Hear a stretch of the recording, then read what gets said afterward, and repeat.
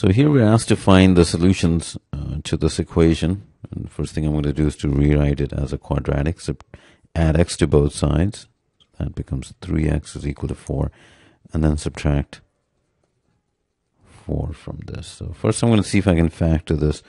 4 times 2 is 8.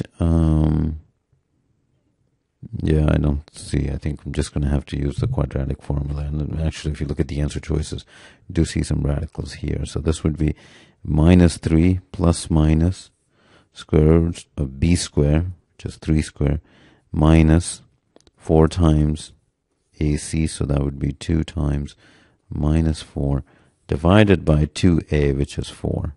So this is minus 3 plus minus. So this is 9 plus, because you have a minus and a minus here. 4 times 4 is 16 times 2 is 32.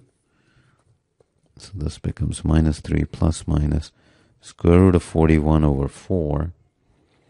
And this is same as the answer choice D.